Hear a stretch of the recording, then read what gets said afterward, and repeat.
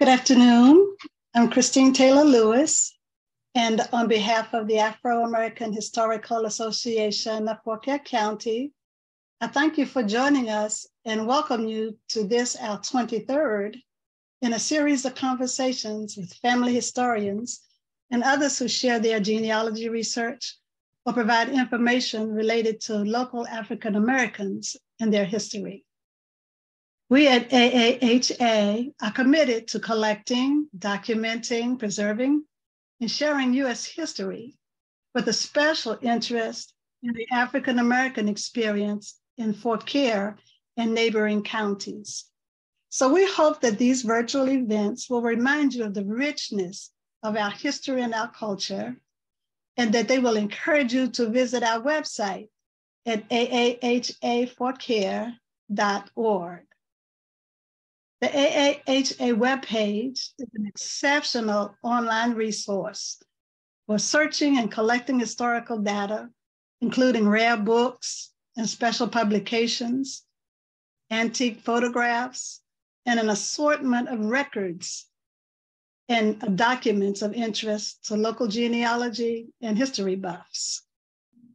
The website also provides a virtual tour of the AAHA Museum in the Plains and an interactive story map of the history of Fauquier County's African American communities, churches, and schools. In addition, there are links to our digital map center, to the Morgantown School Project, as well as local news stories about AAHA's involvement in the community. And of course, there are connections to various social media outlets. So visit us at aahafauquier.org. We also invite you to our Facebook page each Thursday for a brief history of the African American schools in Fauquier County. Each week, we highlight one of 40 schools that served the community prior to integration in the 1960s. Now, over the past several months, these postings have generated a steady stream of visitors, some of whom have made significant contributions to our data pool. So do take a look at our Facebook posting, especially on Thursdays. Now, today we are absolutely honored to be joined by our two guests, both of whom have a special interest in children's literature, and both of whom have been published. One of them will talk to us about the perspective, or from the perspective of an author, and the other from the point of view, if you will, of an illustrator. These young women are truly gifted in their creative abilities and have been an inspiration to many children, I'm sure. As a matter of fact, I was telling them both that I sent their books that they're going to talk about today to my two little nieces in Michigan, and they were absolutely thrilled just looking at the little girls on the covers. So I have no doubt that they will be equally inspired by what they find inside. And so will other little girls and little boys as well. Now, our first guest is Lorri Smith Jackson. I met her in the early 1990s when I first became part of the long and well-established fellowship between her church, which is the Mount Olive Baptist Church in Rectortown, and mine, which is the Mount Pisgah Baptist in Upperville. Lorri Smith Jackson was born in Washington, D.C., and raised in Gainesville, Virginia. She graduated from George Mason University in Fairfax with a degree in communication. She has been employed with the City of Manassas Department of Social Services for 28 years. Lorri and her husband, Bruce, are the proud parents of 5 daughters: Lorrin, Samantha, Corin, Elizabeth, and Renee. And she is overjoyed to be the honey to her 4 grandchildren, Hazel, Micah, Sydney, and Kaleigh. Lorri has been writing since she was a teen. She also loves arts and crafts, reading, and singing, and she does have a beautiful voice. So hello, Lorri. Hello, Mrs. Lewis. Thank you. And welcome, and I thank you so much for joining us today. For me, it's an absolute honor and a delight. It truly is.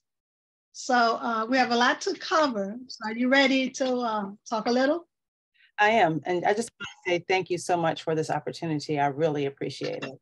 Okay, good. It's just a joy, such a joy to have you with us. Now, first of all, what actually inspired you to begin writing when you were a teenager? Well, actually, I feel like I was actually forced to write as a teenager. Oh, yeah. In high school, we were required to keep a journal daily, and I really didn't appreciate it or like it, but I did it. And when I got into college, of course, you have to do a lot of writing in college. One of my English professors really encouraged me. She told me I was a good writer. And from that point, I started to really enjoy it. So I actually didn't start enjoying writing until I was in my 20s, even though I had been writing since I was a teen. Okay, so primarily you were forced to do it, but once you got involved with it, you did so well that it encouraged you, or you were encouraged by your teachers to go on. Yes, ma'am. When I had more freedom to write what I wanted to write about, I really started to enjoy it more. Okay. So when you were a teen and forced to write, was there a particular book or author that you turned to or that you might have enjoyed? Oh, absolutely. In high school, I've always loved to read. That was one thing that I've always loved to do, was to read. And when I was in high school, me and two of my friends, we had a book club, and our favorite author was Maya Angelou. We always shared all of her books and would have our discussions about them amongst the three of us. So she was my favorite author as a teen. Wonderful. That's wonderful. And you had an opportunity to see her, through the airwaves for many, many years. Oh, absolutely. Yes. I still enjoy even books that I've read before. You find something new when you read them again. So I still enjoy reading her books. That's true. She's just a wealth of wisdom and creativity. So do you have a favorite author today? Or my favorite author today is actually J. California Cooper. She passed away a few years ago, but her stories are so simplistic, but they have such rich stories and rich ideas. They're very inspiring, and they're just very warm and heartfelt stories. And I really enjoy her books. It sounds like she probably influenced you quite a bit. Yes, ma'am. Yes. So, okay, let's talk about your recently published book. Mm-hmm. Valencia and the Velvet Dress. Yes, ma'am. Yes, Valencia. Mm-hmm. So, what prompted you to write Valencia in the Velvet Dress?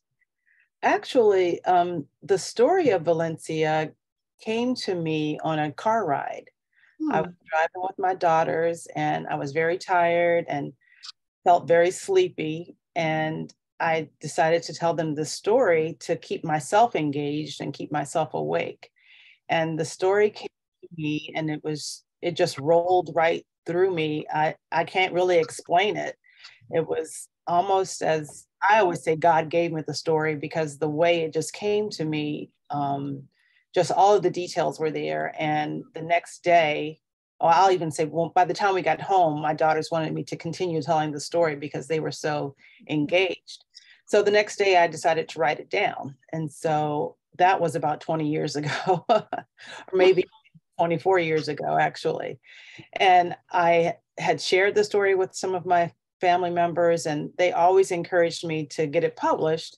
But I was just so busy taking care of my children and working that I really didn't have an opportunity to dedicate the time to it when I first wrote it. Okay, so actually you wrote the story in your heart long before you published it, and it was well done by your family. Yes, and your children. Yes, the majority of the story was written in that car ride. And then recently, I added to the story. And of course, when you're publishing, your publisher always wants you to expound or expand. So I did expand parts of the story while it was being published, in the process of being published. That's wonderful. That's awesome. It's a beautiful story. So Thank you. Looking at the beautiful cover, it's just vivid and colorful. It's a pretty little girl. Did you take part in choosing who the illustrator was? Yes, ma'am, I did. I picked her. She had illustrated another children's book for my publisher. And I saw her illustrations and I just loved how she made those characters come to life on the page. And I asked my publisher if they would reach out to her to see if she was available to publish Valencia. And she agreed. They sent her the story and she agreed to illustrate it. And I just gave her basic descriptions of what everyone in the book would look like. And she took exactly what I had in mind and put it on paper. And they came out just as I had imagined them. And I absolutely love them. That's an excellent choice that you made. The images, as I said earlier, are so vivid and alive, as you mentioned. And the characters actually look like members of your family. Well, and that's just a coincidence because she actually lives in Ghana. Is that right? Yes. So she didn't know anything about me or my family. And I guess I envisioned the way I had envisioned her, I guess, was like my own daughters. And that's how it came out to be that way. Yes. Well, they certainly look like your family members. Thank you. So how long did it take you to write this book? Well, once I got involved with the publisher, that whole process took about 6 months from me to, once I submitted the story to them and they accepted it, and then worked with my artistic director and my production assistant on getting the story polished and finished. It took about 6 months. Mm-hmm. That's awesome. When you think about publishing, and to know that you already had the story.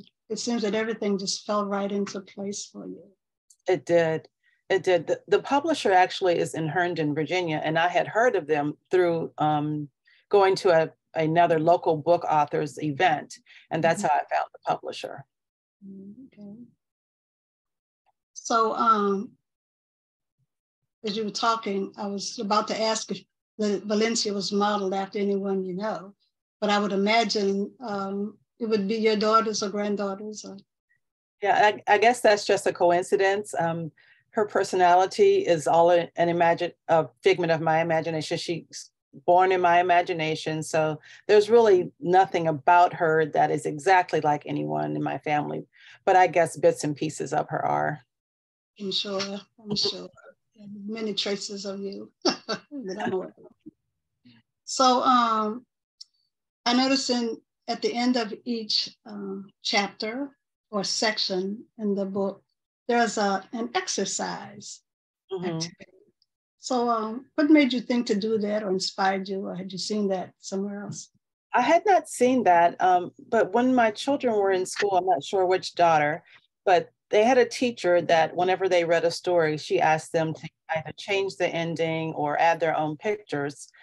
And that wasn't my intention in the beginning, but when I got my pre-production copy, at the end of each chapter, it was just a plain page. And I just didn't like that. And so I asked the publisher, could we put a little activity at the end of each chapter? And they agreed, and it worked out perfect. It did. It certainly did. It made me smile. I wanted to take part myself. Well, then, would you mind reading an excerpt from Valencia and the Velvet Dress and explain a particular point that you want to get across? Okay, certainly. Okay. I'll pull up the screen for the page that you told me. This is from chapter 4, Potter's Pets. And I will add that the name Potter came from a former coworker of mine. She was a really good friend, well, still is a really good friend. And she was actually the first person I knew that had a pet that was actually a part of their family. Her pet received Christmas gifts and birthday gifts and birthday cake. So I knew how much she loved pets, and that's why I named the pet store after her. Okay. Valencia could hardly talk because she was so excited. She said, "Mom, I have something to ask you, but before you say no." But she spoke with such speed that Valerie only heard, "Mom, blah, blah, blah, blah." "Valencia, slow down. What are you saying?" Valencia took a deep breath and started it again. "Mom, I have something to ask you, but before you say no."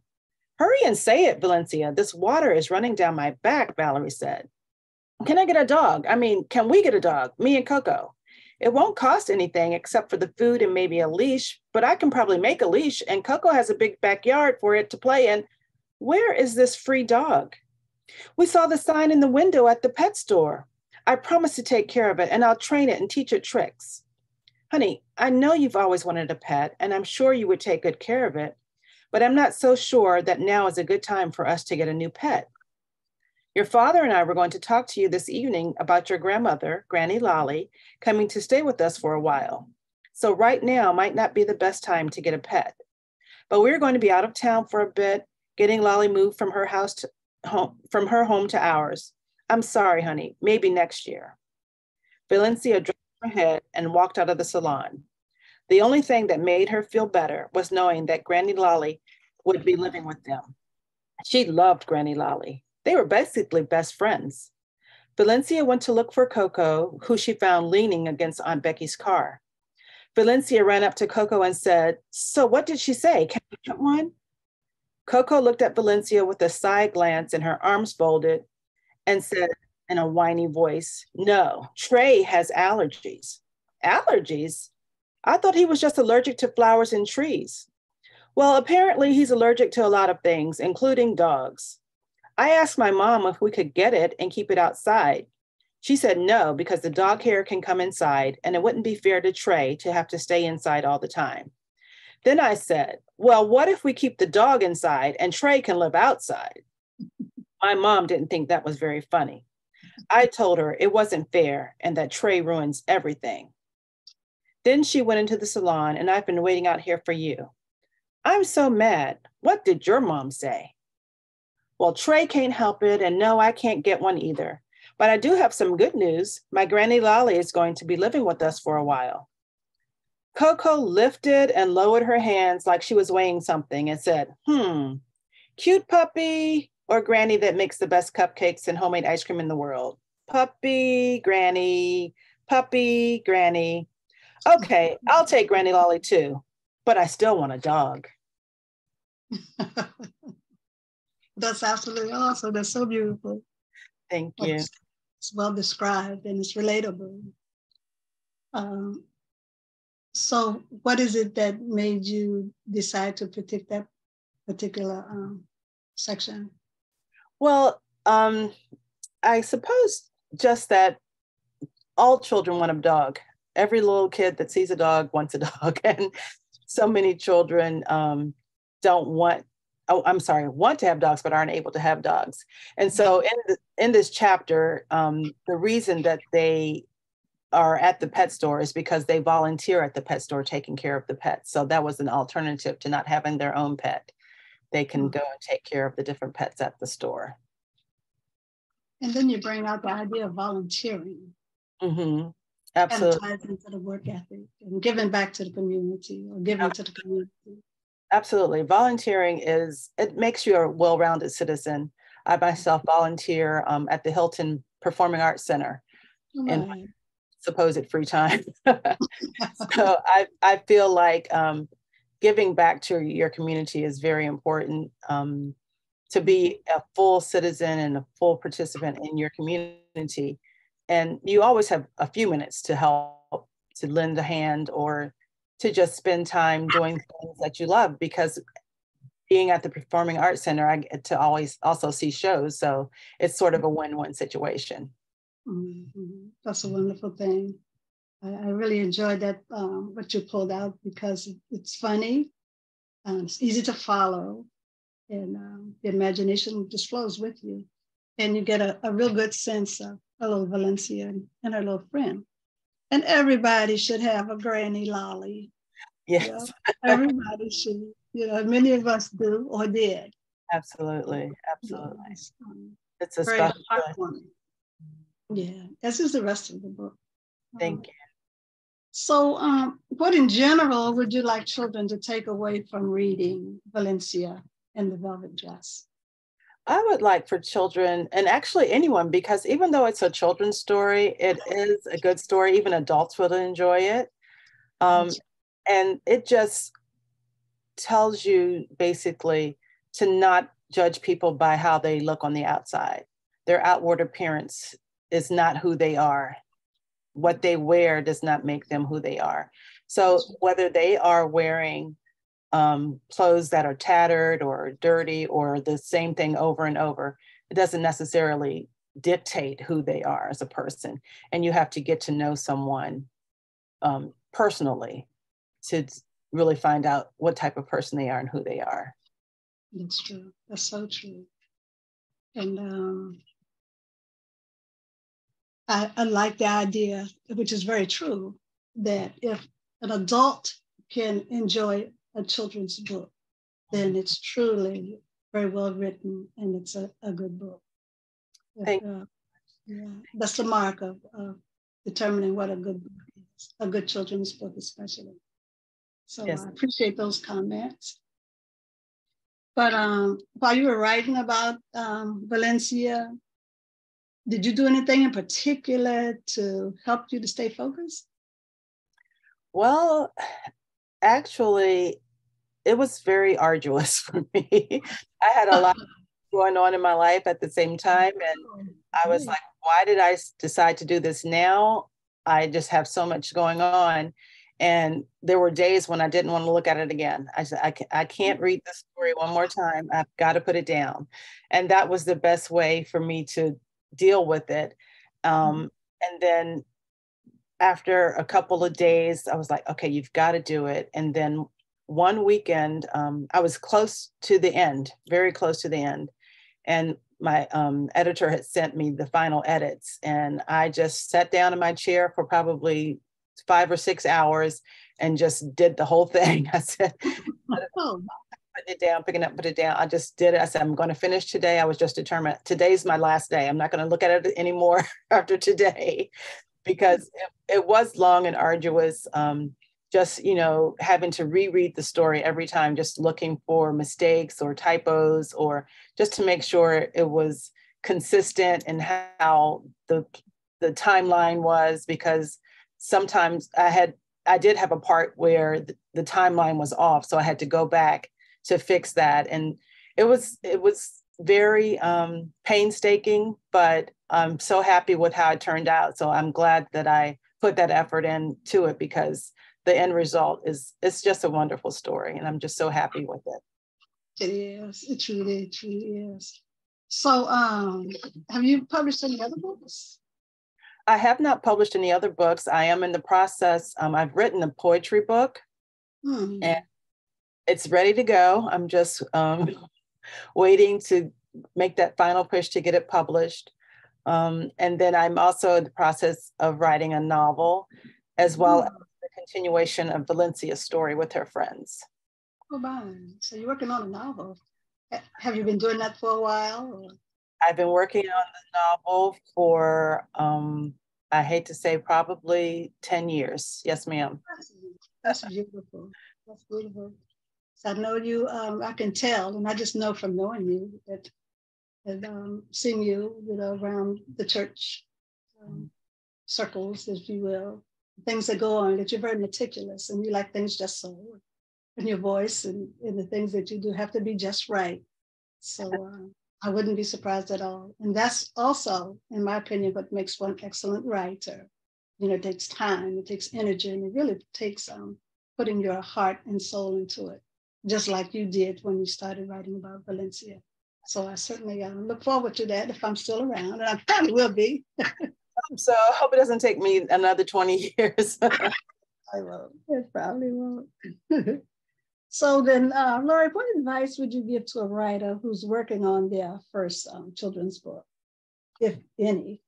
Yeah. My advice would be to just write whenever you have time, even if it's only for 10 or 15 minutes at a time, to just always write, and to always have something that you can put your notes down on with you wherever you go, because you never know when you might be inspired for a part of your story or an illustration for your story, or for even a topic or a twist on your story. And just like I had done before, if you just get overwhelmed and tired, put it away for a while and come back to it. Beautiful. Then Valencia, as I was reading through it, I can see that it offers so many valuable life lessons for young children. So I was wondering, as you mentioned that you want to continue the story, is there a particular theme that you might want people to identify with you as a children's book author? You know, as you go along with Valencia. I just want to write stories for African-American youth, because when you go to the stores or the libraries, you don't see as many. And my next story actually will be for boys, because there are not very many stories for young boys to read. And hopefully it'll be an exciting adventure for little boys, because little boys are way more adventurous than little girls. At least my grandson is way more adventurous than my granddaughters. So I wanted to have some action in it. Actually, as I was approaching the end of the book, I was hoping that you might write about a little boy. Yes, ma'am. So I wish you the very best. Joseph Kelly will be the star of the next book. Was that Kelly? Joseph Kelly Hunter. Yes, right, Joseph Kelly, right, little cute bye. So I think we might have covered it, but I was going to ask if you had interest in publishing in other genres, such as romance, mystery, religion, documentary, or whatever. So you do plan to do a novel, well, working on one. I have so many interests. I want to write about so many different things. So just finding the time to do it is my goal. And so I just try whenever I have time to just jot down my ideas and write down my ideas, and hopefully I can get them all to come together in one cohesive book. You will. You've done so well so far. Thank you. So I've put up your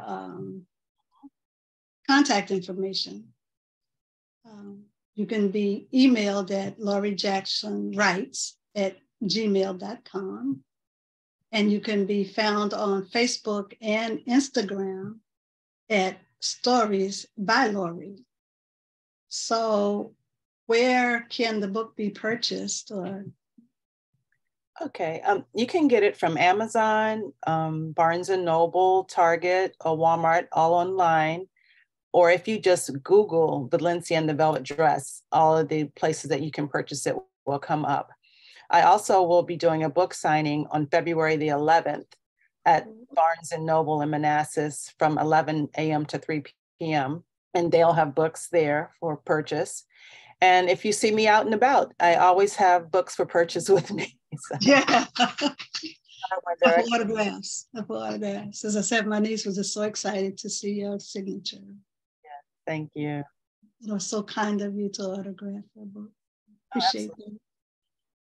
So, Lorri, I want to thank you so very much for taking the time to be with us today, because I just know from knowing you that you're a very busy person. And I appreciate that you're here, to talk to us about your book and other things, just to share with us.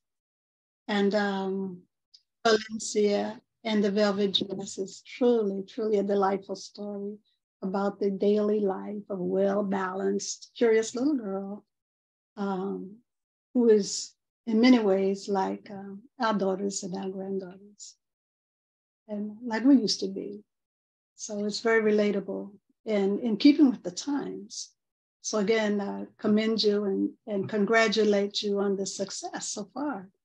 It was only published in November. I remember when I engaged you, I made sure I ordered it.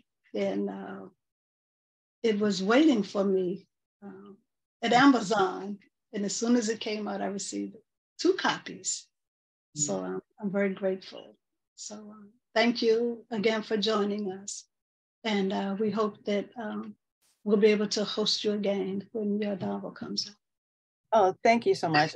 I really, really appreciate the opportunity. Thank you to Corin and the board at AAHA. I absolutely am so grateful for the opportunity. And I look forward to participating in more events as a viewer as well as a participant. Thank you so much. You're so very, very welcome. And we truly, truly thank you again. Thank you. So our next guest is like family. Actually, I met her and her mother before they were even born. She has deep roots in the Haiti community where I grew up.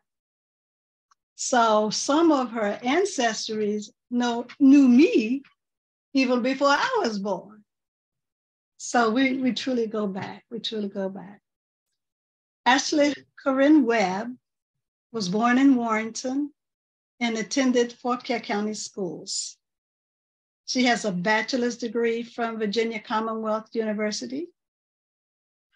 Ashleigh became interested in doing illustrations for children's books when she realized that she could serve the youth with art. When a publisher reached out to her to illustrate Layla's Happiness, which is the winner of the 2020 Ezra Jack Keats Award, then the door to children's books opens for her. Ashleigh hopes to shine light on the small moments that bring us joy and connections that fill us with life. She enjoys dancing, the outdoors, and spending time with her family. Hi, Ashleigh. Hello. How are you? I'm doing well, and I welcome you as well.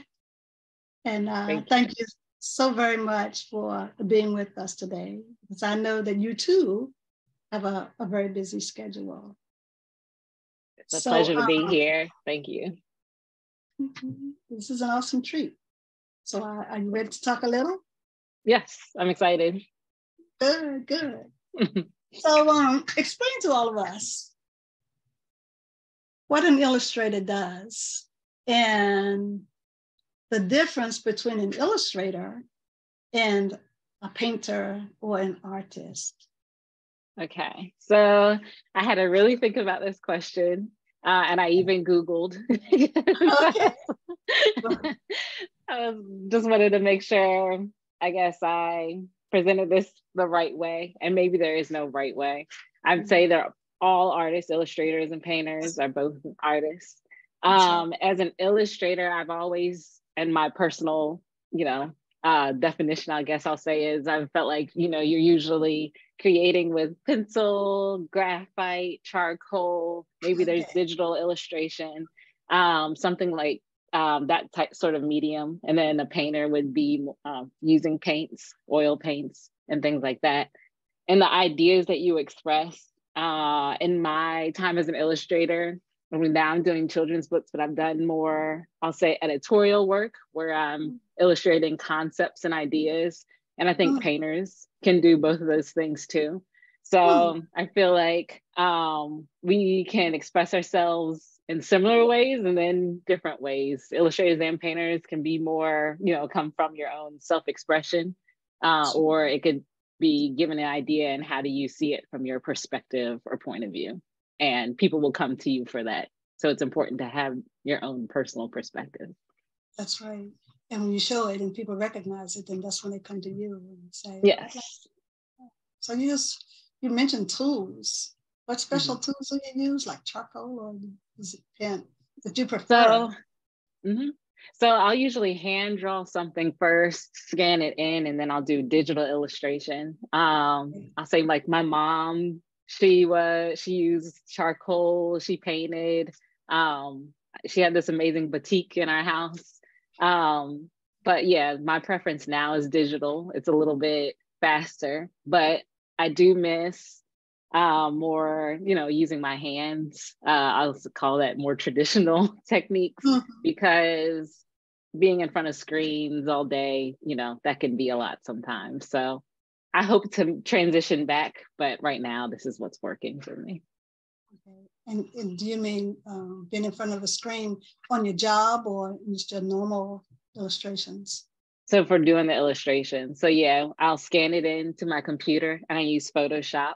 And Photoshop has lots of brushes that imitate different mediums. So I kind of go towards something that feels kind of like crayons or chalk, something that has like an organic texture to it. That's what I prefer. Okay. Yeah. So you did mention your mother, Sherry Carter, of Sherry Stuff on Main Street.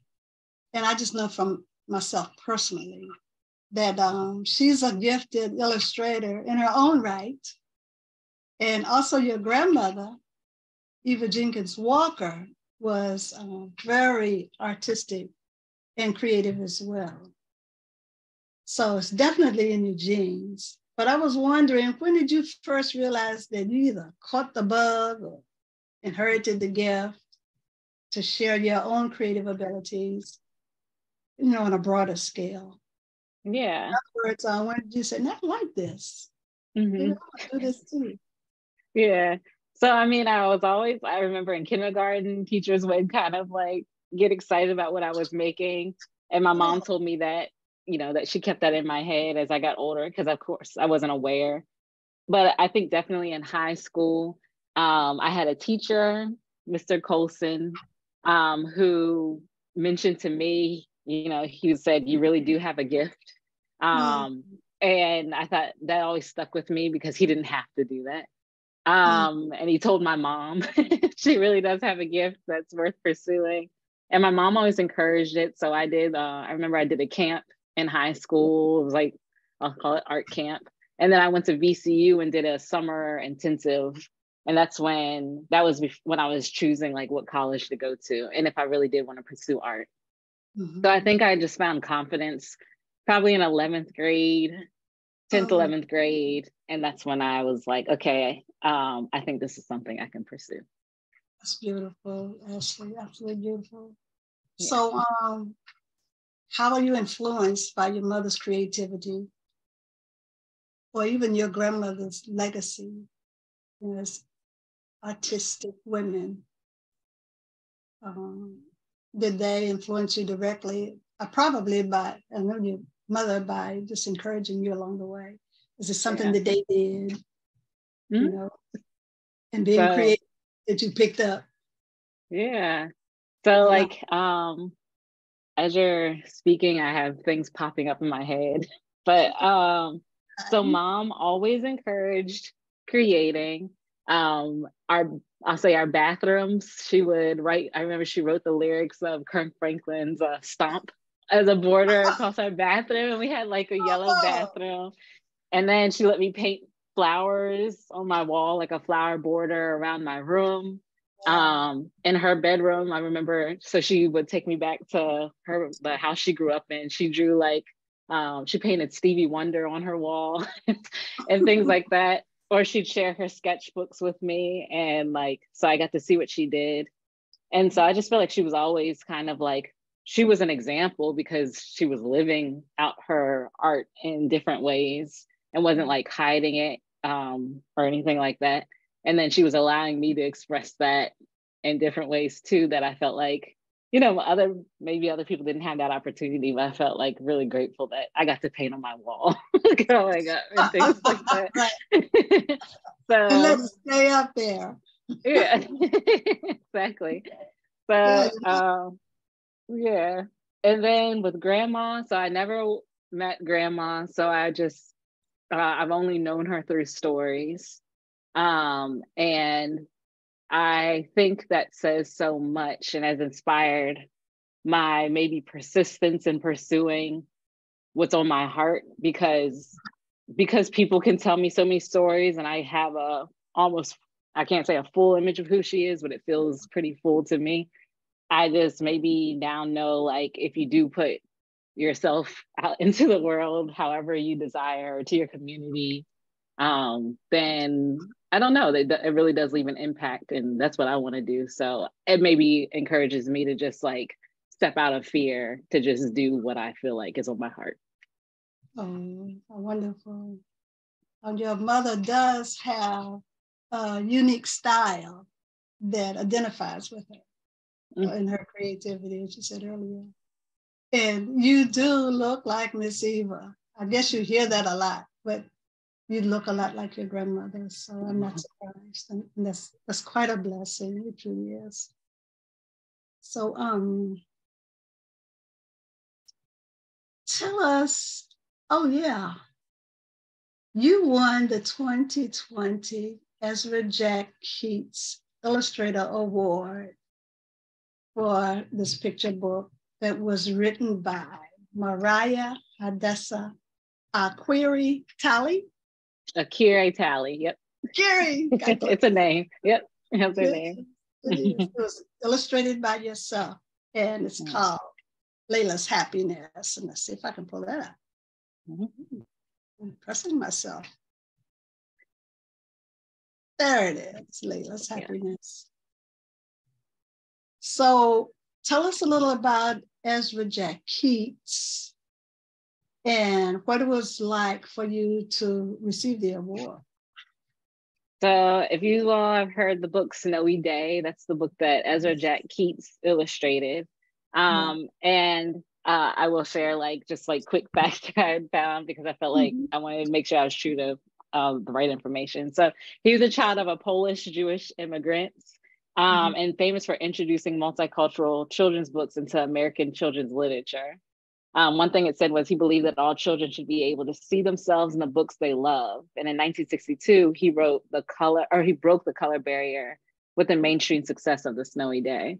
And so that's who he is. And so the Ezra Jack Keats Award comes from, I think it's the Ezra Jack Keats maybe Foundation, but they created, this was created in his honor.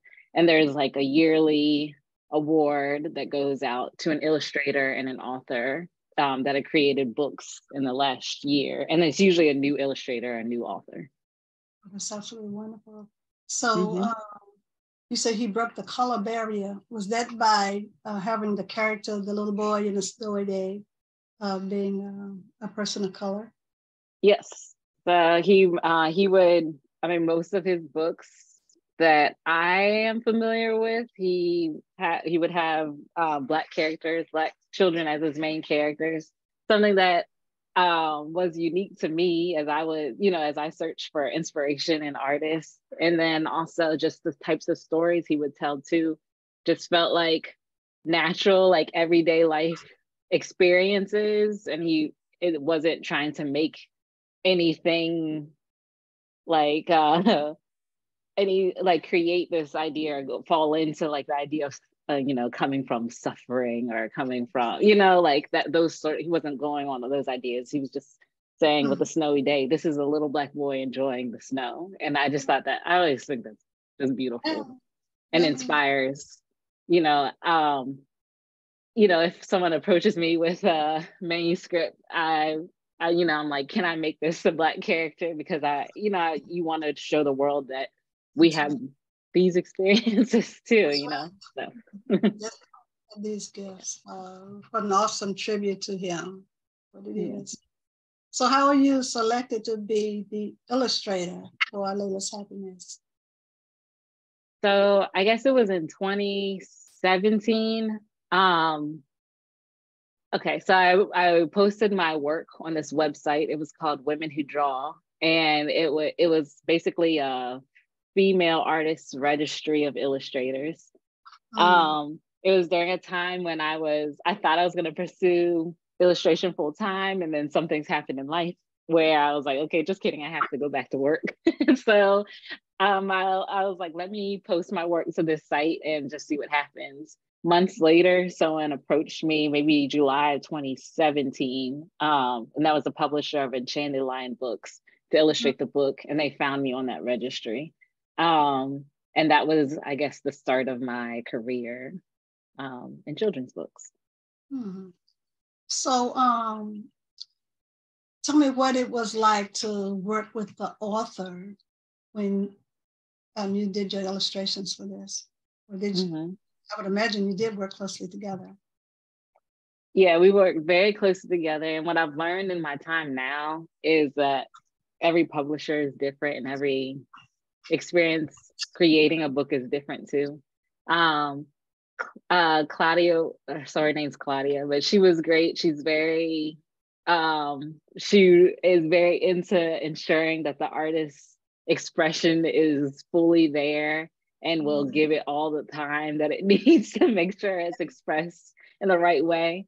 I think in like, sometimes what I was nervous of, and maybe this is imposter syndrome, is almost leaning towards how other people illustrate and not trusting like, okay, this person, they came to me for a reason. So I felt like in working with her, I learned to trust what I have to offer.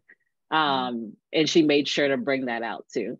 And then in most books, I don't communicate with the writer directly.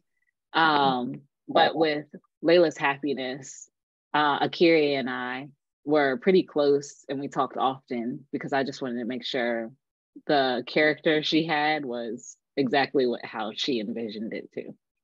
Oh, that's so beautiful. It sounds like she's a real encourager. And she wanted to make sure that you were confident, you know, in your own insight. So sounds like an excellent relationship. Absolutely. Yep. Of growth.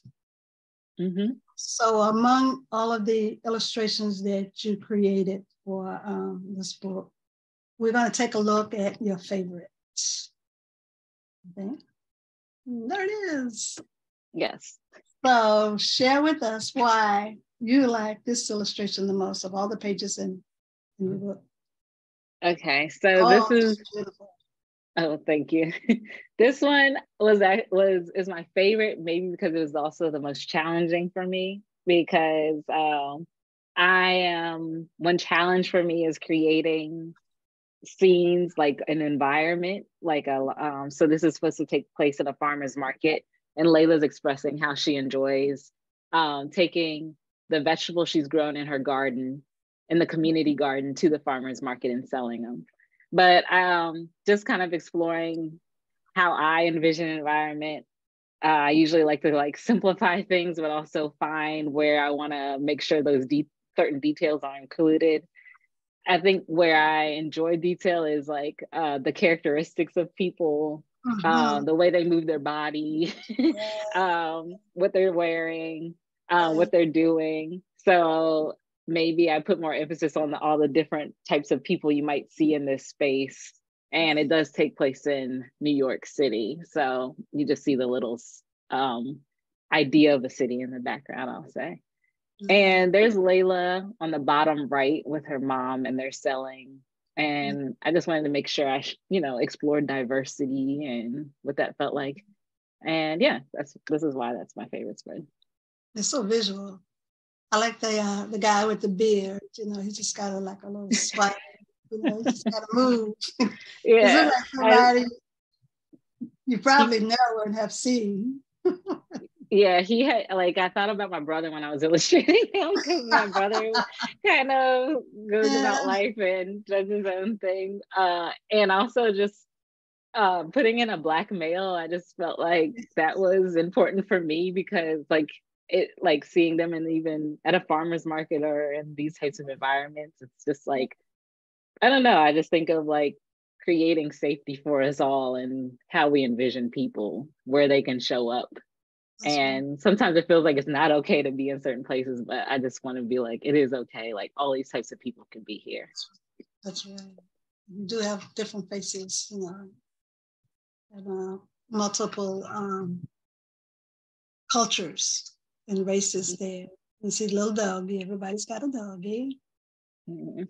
A little guy at the fish stand, he's got his fresh fish. And then the little stand with the daisies.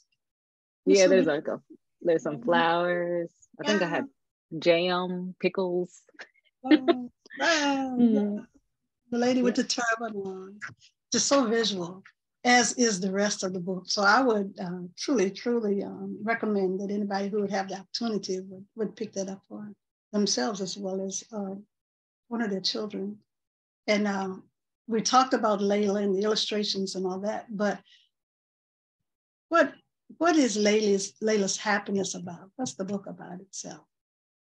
So the book is about a girl. Her name's Layla. She's 7 years old. And the first line in the book is, "My name's Layla. I'm 7 years old. Layla means night beauty, and I love the night." And then it goes into all the things that she finds joy in her life.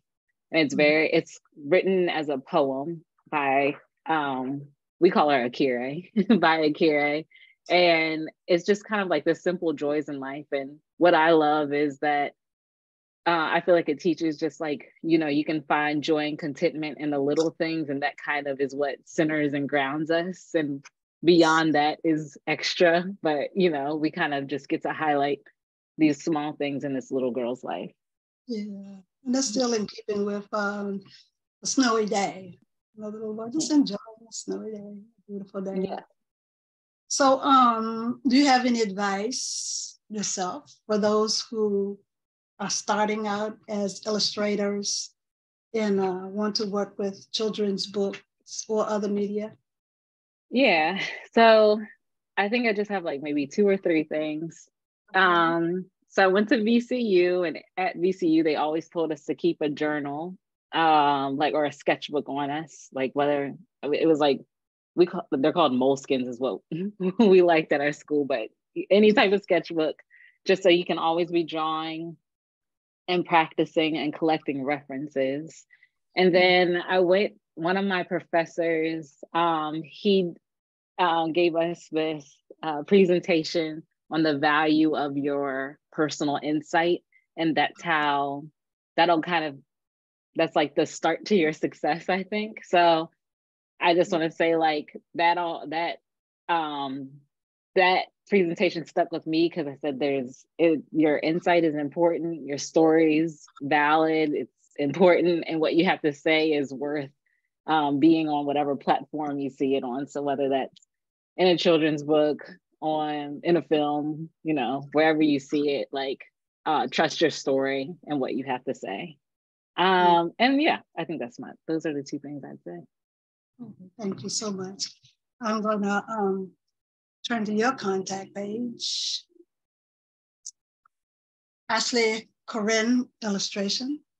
And be found at www.ashleighcorin.com. Yes, my work can be found there. And then I'm also on Instagram, and you can send me a message also. So everything can be done there. Okay, and I did peek at your webpage, and it is beautiful. It's awesome. So a lot of information there. So, are you doing other works, or do you have? So I have. So I have in the past. So I started pursuing all of this full time in 2021, and since then I've been able to publish or have 10 books published. Some are board books. I think I have like 4 board books, and the rest are other long form books, I guess. I forget the name of them. But and then in March, I just illustrated a book for Mary J. Blige, the singer. And so so that's been exciting. Well, we'll see what comes of that, and if nothing, it's fine. But that is an accomplishment, and I'm excited about. And so that'll come out in March, and you can pre-order it now. And that's called Mary Can. Mary Can. Yes, it's a good story. It's another positive message book, and that one's about when people are telling you no. And just giving yourself that encouragement that yes, you can do the things that you hope to do. So what I'm going to do now is check our chat room to see if there are any questions for either of you. Let's see. Someone mentioned, well, we'll start out. Leah said hello, and she was happy to join when she came in. That's Lori's sister. And Angela Davidson, AAHA's own, said, thank you, Lorri, and congratulations. Then you thanked her for the opportunity. And then someone mentioned that they have a copy of A Snowy Day. As a matter of fact, when I was talking to my girlfriend who has the grandchildren who got so excited to receive the book, she said that she had read A Snowy Day to them. So we know that that's a very popular book for children. And it's been well received and will continue to be well received. So at this point, I want to again thank you both so much for joining us today. It has truly been exciting just to come. Oops, excuse me, looks like 2 more messages. Thank you both. Okay, from Karen White, yes. From Harolyn Bland, I'm sorry, cousin. Congratulations to both of you. I'm pleased to see more books that represent people of color. And thank you for sharing your talents. And again, I thank you both for joining us and for taking the time out of your busy schedules. And I just think it's such a blessing to have spoken to you both and to gotten some insight from you from the perspective of an author and an illustrator. And that you're both so articulate and you present it so well. And you are doing great things in the areas that you choose as artists. So again, I just thank you both so very, very much. Let's see what else my note says. Yeah, I was just noting about Layla's happiness. That is, just a wonderful story. It's filled with joy and fun, making people happy and, about feeling secure little girl. So again, I want to congratulate you both and thank you for joining us here in this presentation today. We hope to see you both again. And as for next month, which is Black History Month, on the second Tuesday at 1 o'clock, February 14th, a dear friend of ours and AAHA, Robin Fields, who is from the historic Rectortown, Virginia. She'll come on that day and talk about African-American history as it relates to the town of Rectortown and what it was like for her to grow up in Rectortown during the primarily the 50s and 60s. So we're excited about that, and she'll give some insight from her perspective of the Black History Month theme, which is resistance, or has to do with Black resistance. So I hope you'll join us. I'm sure it'll be very educational and a good experience, a worthwhile one. And then on Tuesday, the 28th, we will be visited by Darlene Green, who is the church clerk of Mount Morris Baptist Church in Hume. She was with us last year to share some of her genealogy. And she's going to return this time to talk to us about collecting church historical records and maintaining accurate and efficient church records. So I'm looking forward with excitement to both of them as well. So again, we thank you for joining us today. And we look forward to seeing you again next month. And thanks again so much, Lorri and Ashleigh. And bless you both in your future endeavors. Thank you so much. Okay, signing out. Thank you, bye. Bye now.